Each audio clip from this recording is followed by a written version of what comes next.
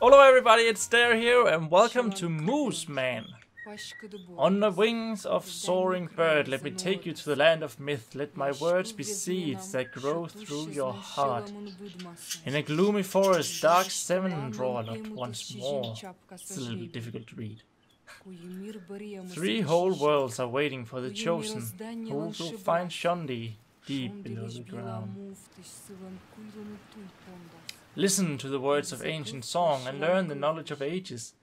The palm are cold and full of shadows, mighty spirit chosen was.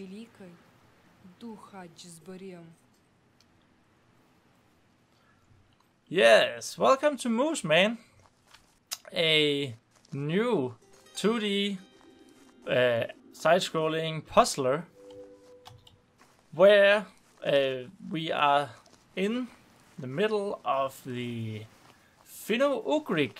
I don't know if I pronounced that correctly, but the Finno-Ugric culture.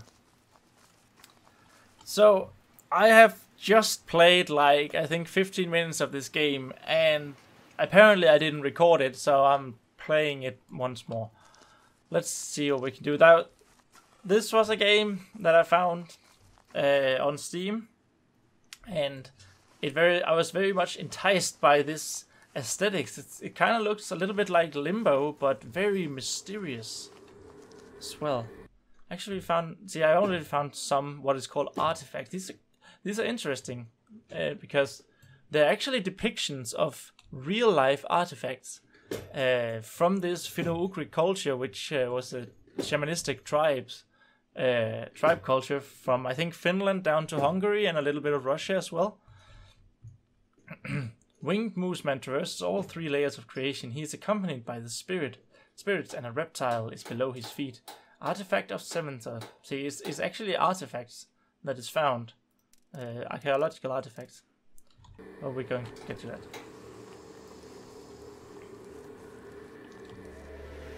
And this is the big selling point of this game, except, well, other than the very stylish and amazing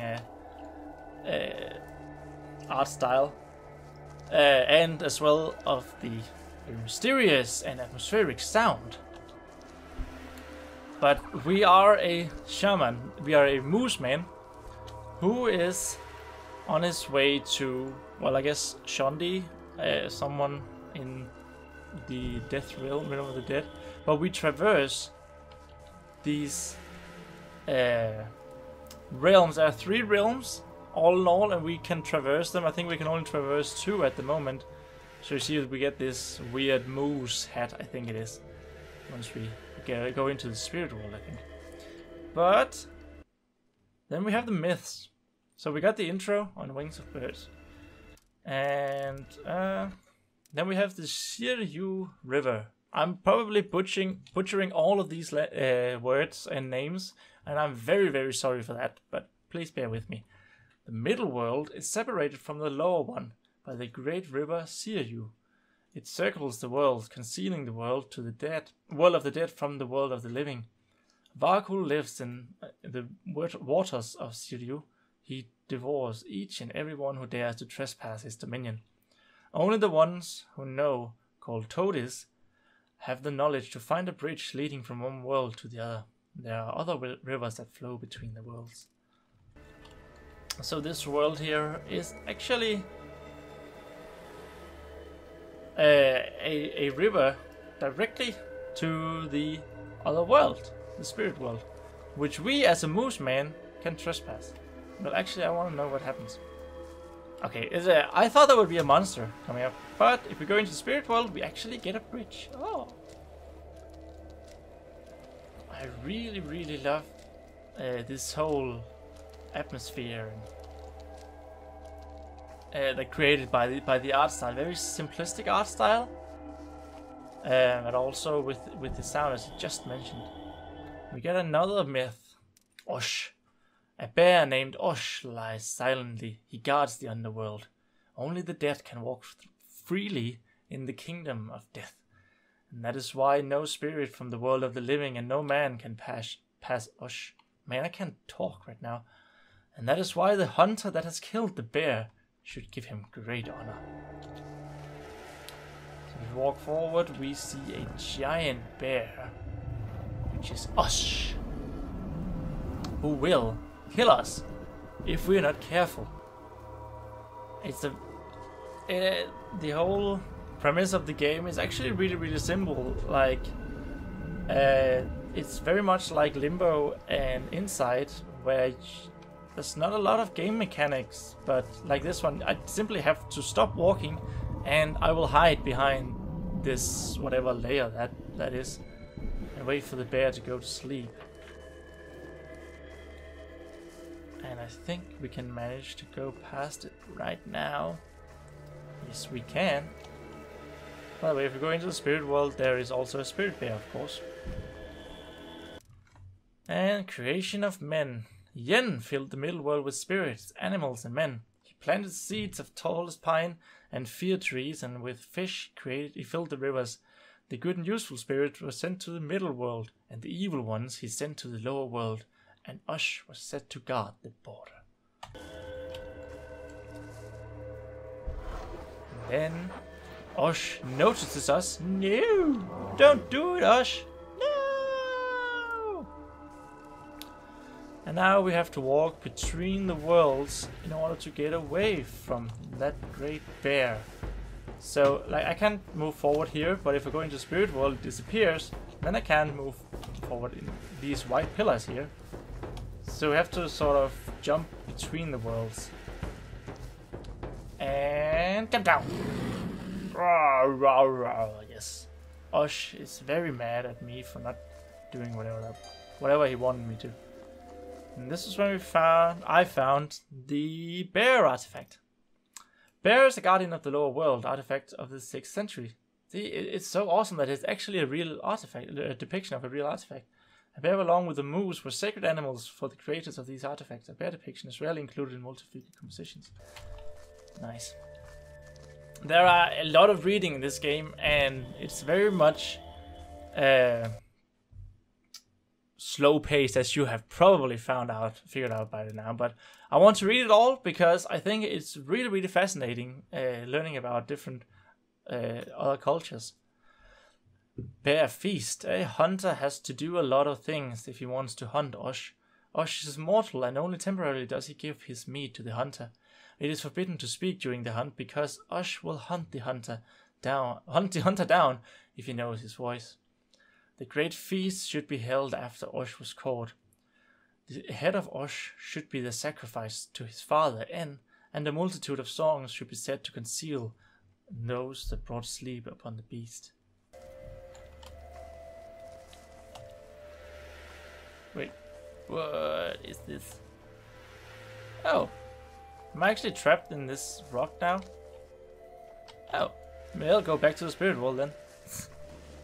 Oh my god, that one is following me. Why is that one Oh, we want it to follow us. Okay. Ah, so we can go up here. Well, that's clever. It's weird, but clever. Oh. So. Oh, maybe if, well, since I can't jump, I guess we wanted to go all the way over here. Whatever that weird snail spirit rock thing is. Okay, we can go up, so just like this. So I was talking about my knowledge of shamanism. Just before I realized that I wasn't recording my game play, and I talked about how shamanism, the only idea I have of shamanism comes pretty much from Brother Bear, which is shamanism all the way in northern Canada and Alaska. But this very much reminds me of that still, with the whole mysterious atmosphere that's going on. And I like it a lot. Shut.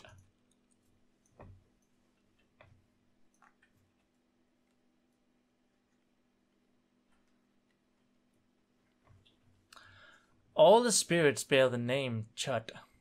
They were created by Yen himself on the dawn of creation, but some Chud were born after, the dead that didn't pass the last road. Some of them are useful and help us. Some are evil and can bring misfortune. Many things have their own spirits, and when you know the ways of the spirit, you can control them. Ah. You can control anything! Oh.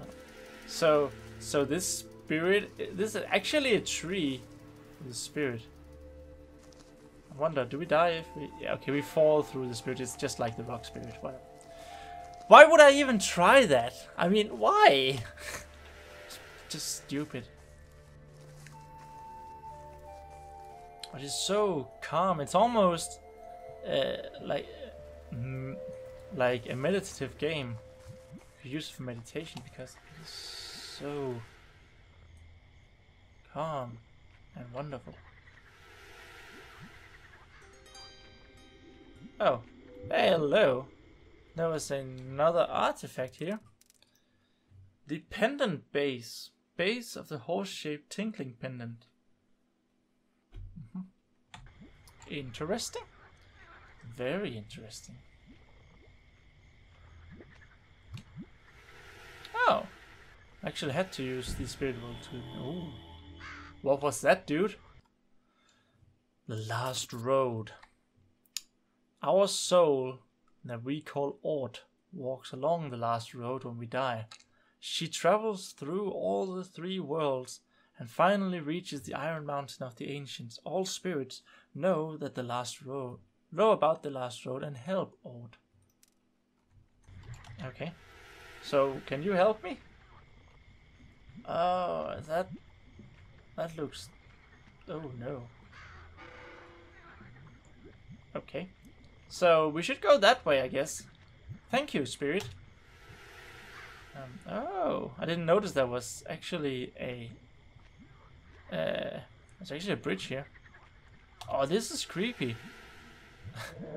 Uh-oh. Is he bad? I think he's bad. No? Why was his eyes glowing red? So there's actually people, spirits. Oh my god. Siriu Swamp. Ord walks the Siriu River that flows through the underworld. The sinful souls get bogged in the river, and they rot there forever.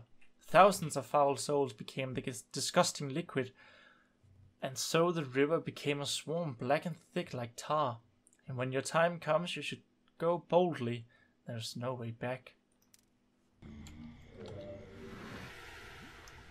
Oh, okay, so it is grabbing me once the spirit, once the eyes are red, they are grabbing me.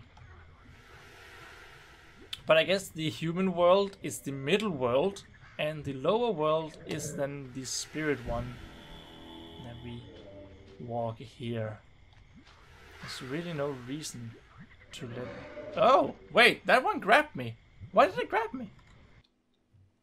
Oh, there was also minks. Minks were among the first spirits that Yen created. He didn't give them consciousness, but gave them life immortal. They stand silent in the special places. The minks of the woods rise above the highest trees. The minks of the swamps stare into the fog for eternity, and the minks of the lakes drink water so that it will fall as rain. I love how these so wait, they're following me. They're coming for me? No, what? What? I don't know. Okay, we just have to traverse when they aren't red in the eyes. Okay, so... Ooh, this is so close. So I love the whole mythology part. I always love mythology, but I think it's so interesting. Yes, we should go to the right. I think I noticed that. Oh, so this liquid here is all of the sinful spirits. But I really love mythology and whole how everything was created, how they explain everything and the creation of it. I do believe Golden Age. There was another one here. The ground was rich and the barley ears grew full from the ground to the top. The sky was close to the ground and the birds that flew through the starry path one could catch with his bare hands. The men reaped barley with an awl. Once one of the men found a sickle. The sickle fell from his hands while falling, the sickle cut the head of a man. His body stumped through the ground and became the gates of insects and evil spirits of the lower world. The then skies soared high and became unreachable. His body still lies on the border of worlds. What was that? Just some man. Okay. Okay. Well, there was a artifact here. Oval plaque. Oval plaque showing human faces surrounded by 2 reptiles. Some artifacts were found at the burial site. Some in town remains at the sacrificial places. The rest of the findings is among the treasure stashes and found not at historical sites. This item is attributed to the Siberian animal style. So Siberia, that's actually quite far away from Finland. We want this rock to follow us, most likely. I think. But that's not good. What's happening? Ah! I don't think they can go up here, can they? Ooh. Stand on top of the rock. They will go up. No, I don't know what happened there. Oh, right. We can go inside the rock and sort of wait. So here, yes, so smart. And it's the same principle as inside, where it's mostly trial and error. But so far, I know I've only been playing for like 20 minutes, but so far it hasn't been unfair in any way, and that's nice. Like once you try something and you fail, it just starts you right back at the next puzzle, really. So, oh, it happened long before the mighty chiefs were born, even before Kama River appeared among the pine trees. In the endless ocean, the duck swam. It's very authentic also with someone actually speaking the language. From the egg of this first duck, our father Yen was born.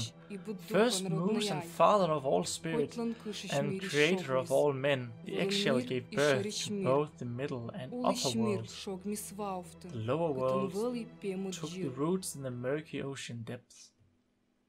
So which one is the upper world? Which one is the lower world? Which one is the middle world? We don't know. But I think that was all the time we had for this episode, guys. I hope you enjoyed this one.